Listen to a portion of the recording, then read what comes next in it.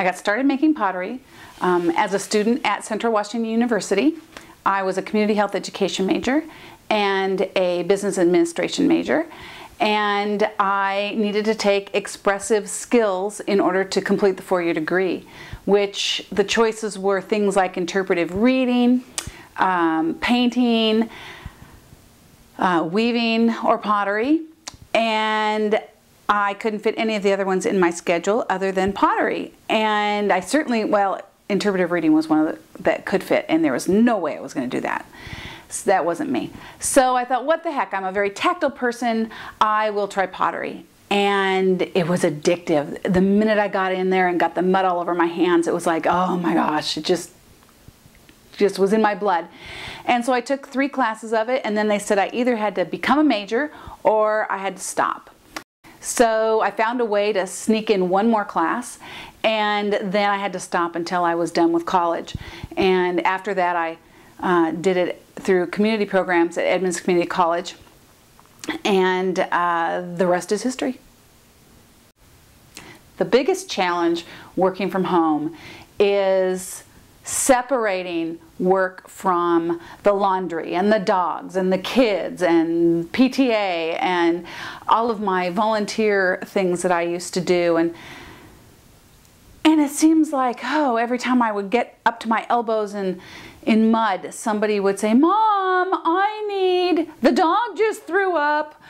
Mom, the phone would ring. And so it's always those outside interruptions that make it really hard from working from home. And then sometimes it's just the cold. I used to have a studio in the garage, and it could get down to 46 degrees, and I would have 2 sets of clothes on and a space heater next to me cooking one leg while the other leg froze. And at 46 degrees I could work a little bit, and I'd finally have to quit for the winter until it warmed back up again.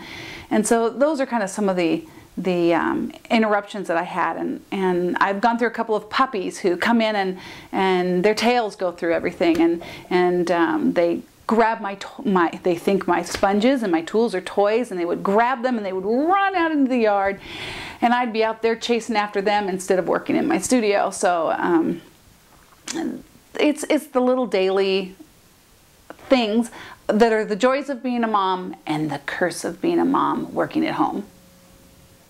She used to take these classes at Edmonds Community College at night so she would have access to more supplies and wheels and better kilns, because at the time I don't think she had her own kiln, or she just had one kiln and it wasn't that good or something like that.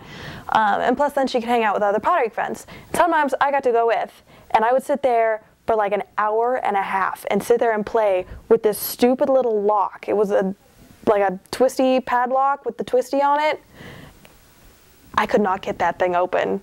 I don't know how many times they told me the combination and I could not get that open. But my favorite part was when she would mess up and she would get so stressed out and angry. But I had the fun part because I got to throw it up against a brick wall that was next to a dumpster, so it would all fall in the dumpster. So mess ups were my favorite part.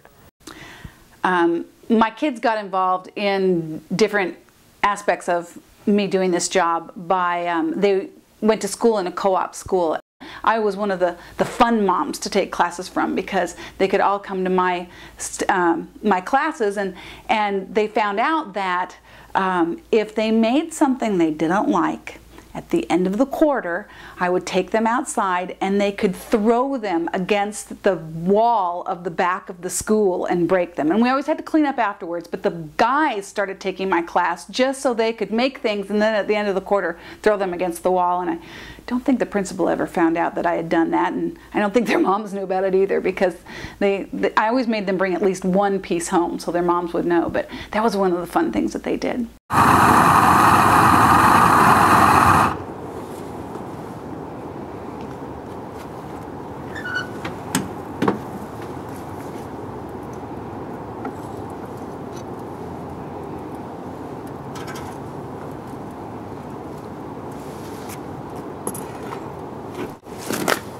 That's it. Woo, flame!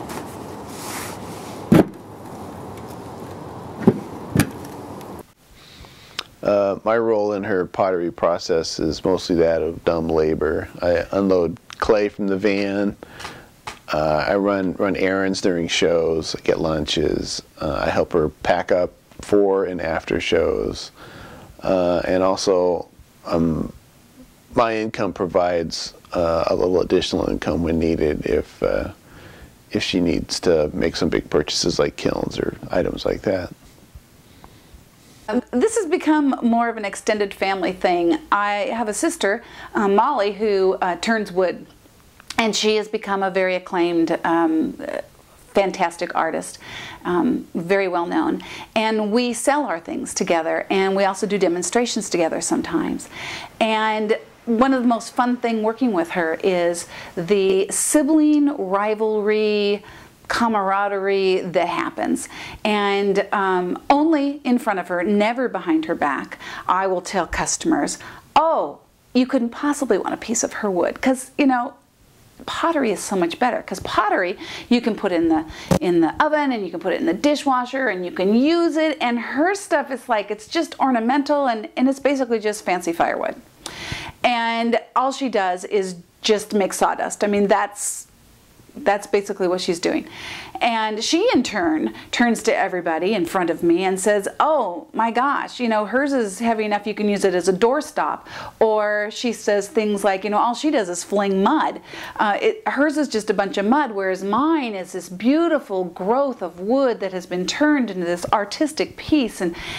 And she makes thousands off of her pieces, and I make tens of dollars, maybe hundreds off of my pieces. And so there's a little bit of that rivalry in there too, and we have a lot of fun, and she slings insult and I sling mud.